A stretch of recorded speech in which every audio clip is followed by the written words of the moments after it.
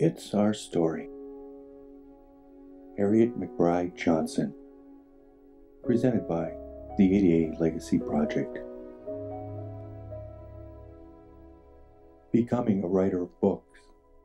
Part 25 of 29. I started writing in around 1994, kind of for my own amusement. What it was a story set in a cross-disability summer camp, very much like the one I used to go to.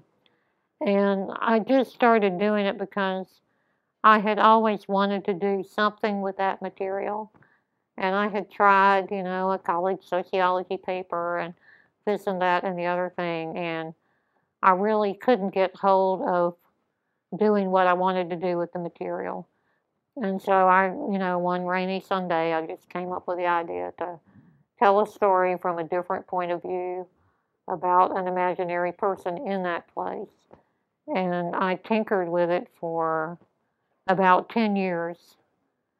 At about year 9, somebody gave me a book on how to write a novel. And it's like, oh, I did that in year 7. I did that in year 5. And so it was a fun process, but very protracted because I really didn't know what I was doing. And but anyway, it was really for my own amusement. And I did have a sense the non-disabled people who are my best friends now had no clue about the world I came from.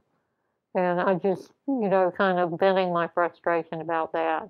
I wanted to spend a little time imaginatively in that world. Be inspired.